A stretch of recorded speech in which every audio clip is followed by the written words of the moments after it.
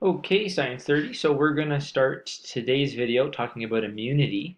We've just finished talking about blood disorders. This video now is going to focus on uh, why you don't get sick all the time and why when you do get sick, you can usually not die and you can get better from it. So um, kind of a good topic to talk about right now, given that we're all in digital learning and COVID-19 has shut the whole world down.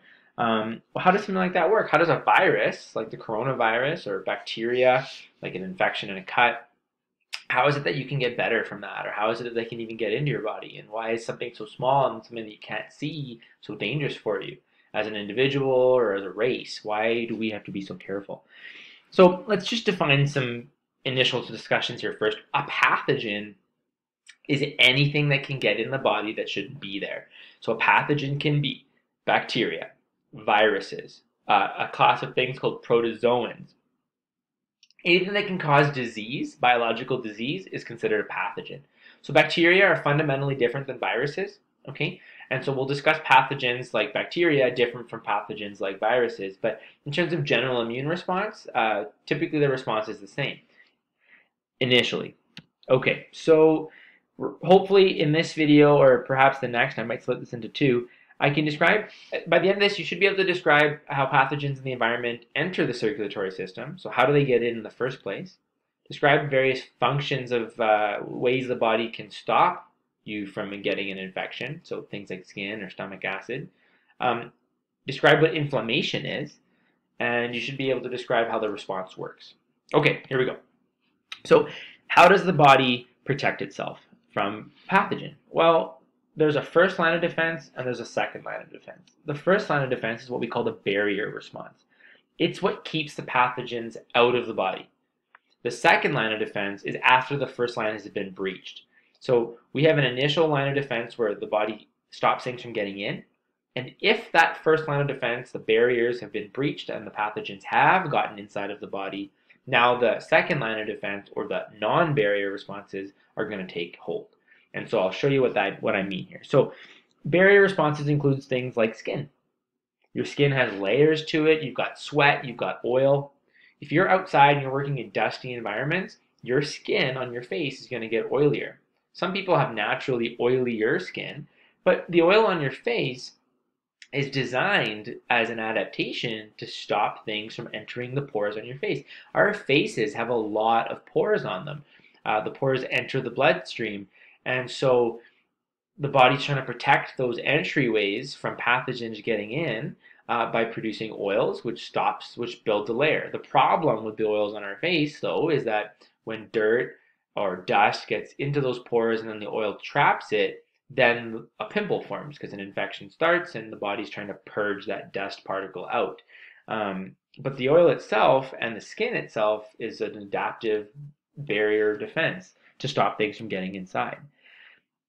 The hair in your nose, like some people have hairier ears, the hair in your nose, the hair in your ear, eyelashes, eyebrows, all of these things are designed to stop uh, pathogens or bacteria or dust or particles from getting inside the body, right? By having hair in your nose, it stops you from breathing in big chunks of things.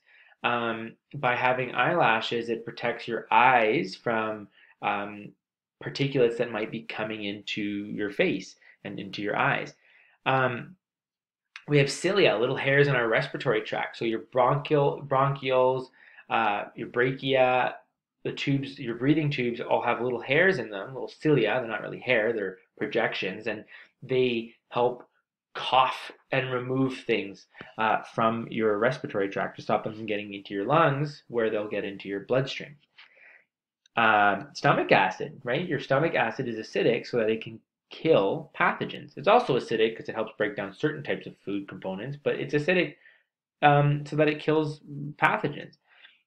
For example, if you were to have improperly cooked chicken and you might have ingested some salmonella, the salmonella bacterium will hopefully die because of the stomach acid rather than cause an infection. So even though the stomach acid is inside of your body, we treat it like it's not inside of our blood. So we'll call it a barrier response. We cough and we sneeze to expel things in the same manner.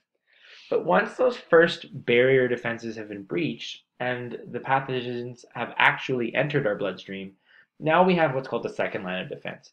And this is where you might cause something called inflammation. So burning, bruising, a lump getting formed.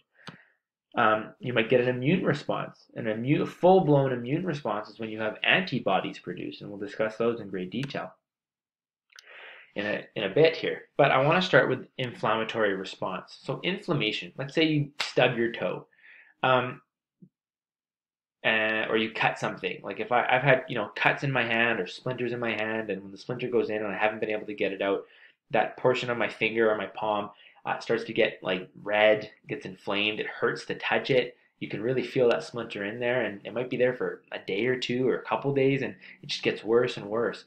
And that's inflammation, and that's an immune response. That's an inflammatory response where my body is trying to get rid of the microbe or the physical thing that has entered my body, and we're trying to expel it. And so here's the steps of the inflammatory response. Basically, white blood cells are going to notice that there has been an infection in the body, so a pathogen of some sort. The white blood cells are going to engulf the pathogen by gobbling them up. We call this gobbling up phagocytosis. So phagocytosis is this giant bear hug that one of the white blood cells does.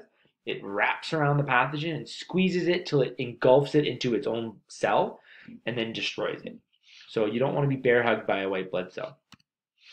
White blood cells use enzymes to digest pathogens, so it breaks them down, and then eventually you will have an expulsion of that dead cellular waste from the now killed pathogens. And so that waste is called pus. And so a pimple would be a perfect example. Something has entered the body, the inflammation response begins. White blood cells destroy whatever particle has gotten into your pore, and then when it's destroyed those cells, you get an inflamed pimple while the little war is happening. And at the end, when you notice the pimple starting to, you're ready to pop the pimple, the pus that comes out is the results of the battle. It's the waste products of the dead white blood cells, and more importantly, the dead pathogen cells. So the inflammatory response is something that we are all very accustomed to seeing, because anytime you've had a pimple, you have watched the effects of this occur under the skin. So inflammation is a way for our body to heal itself or to prevent a major infection, because if we can expel it before it really does any major damage, then life is good. It might be uncomfortable, but life is good. Okay, the immune response. This is a full-on immune response. If the inflammatory response fails, then the immune response needs to start. This is a full-blown blood cell response. And so before we get started, we have to know two different terms: antigens and antibodies. Antigens are like the face of a cell, okay? So antigens are like the face of a cell. Now, every single cell has a different antigen. And that's like every single person has a different face. I can recognize the students that are meant to be in my class because I recognize all of their faces. If a student who doesn't belong in my class enters my classroom and sits down, I'm going to recognize right away that student doesn't belong in my classroom, and I'm going to ask them to leave because I know they don't belong there, because I recognize their face as being not familiar, right? It shouldn't be there. And so I kick it out. No different than the blood does. Your blood cells, white blood cells more specifically, that are constantly looking to see the antigens or the faces on every single cell that they come into contact with.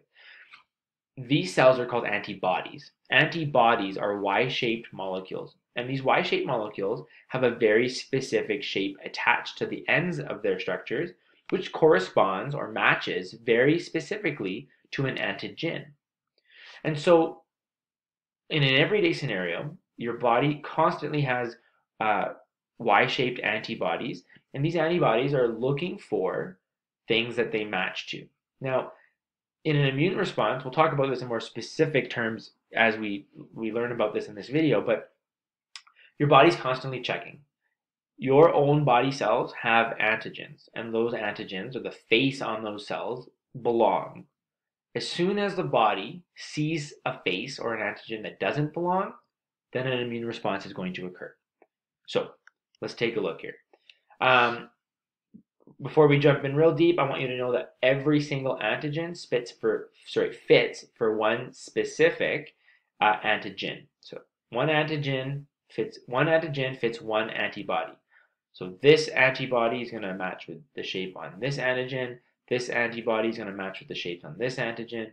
This antibody is going to match with the shapes of this antigen.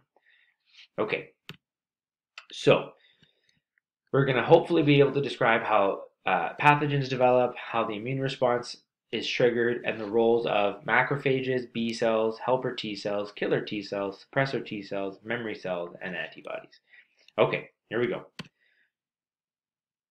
So the immune response, we've got antigens and antibodies. Antigens are protein markers. Basically, they are the face of any cell, and they're on the surface of all cells, including viruses, including bacteria, and even your own body cells. Every single cell ever should have an antigen. It should have a face, just like every person has a face. And so antibodies are used to sort of target and help destroy a cell that doesn't belong based off of its antigen. And so antigens are the faces, and they are how we identify friend or foe. Antibodies are produced to help attach to and destroy specific antigens that don't belong in the body. So antibodies are kind of like handcuffs. They sort of isolate and stop an invading pathogen from doing any damage, where then other white blood cells can come in and attack it. We'll kind of chat more specifically here in a second. I want to just spend the last part of this video discussing what these cells do, and then we'll go into more detail in the next video. So macrophages, their job is to engulf pathogens and anything foreign. So remember that big bear hug? That's a macrophage, which is a specific type of white blood cell doing what's called phagocytosis. The macrophage is going to see that a cell has an antigen that doesn't belong, and so the macrophage is going to take that cell and bear hug it until the point where it goes inside and it gobbles it up through phagocytosis, and that macrophage is going to help break it down. Another cell in this process is called the helper T cell. Helper T cells are helping to coordinate the immune response, and they tell something called a B cell to make antibodies. Killer T cells do exactly that. They kill viruses and cancer cells by poking a hole or literally going stabby and jabbing a hole inside of that cell membrane. B cells are responsible for producing the antibodies, which are going to target specific antigens for pathogens that don't belong in the body. Memory B cells are going to keep a record or a memory of an antigen that the body has previously seen, so that the next time we see that antigen in the body, we recognize very quickly that it doesn't belong and it needs to be removed. So the immune response will be significantly faster. And it's memory B cells that are why we take advantage of vaccines. And I'll talk to you about vaccines at the end of the next video. Finally, suppressor T cells are going to stop the immune response. The most important thing is once you recognize that an antigen doesn't belong and it's part of a pathogen, you want to initiate the immune response to destroy that invading cell and stop it from spreading throughout the entire body and harming you. But once you've decided that you've found an antigen, you need to destroy it because it belongs to a pathogen. You eventually need to turn off that immune response. It's like going to war, winning the war, and then never stopping the war. Like you need to stop fighting once the war is over. And so suppressor T cells stop that immune response. They suppress the immune response until the next time the immune response needs to turn back on to fight a new pathogen. If you don't turn the immune response off, if suppressor cells don't do their job, then you'll have eventually what's called an autoimmune disorder where your body starts fighting itself because it's looking for something to fight, and the thing that it was supposed to kill is now gone, but it hasn't turned off yet. And we'll talk about that at the end of the next video as well. Okay, I'm going to leave this video here, and we're going to talk about what each of these cells do more specifically in a step-by-step process. Thanks, guys.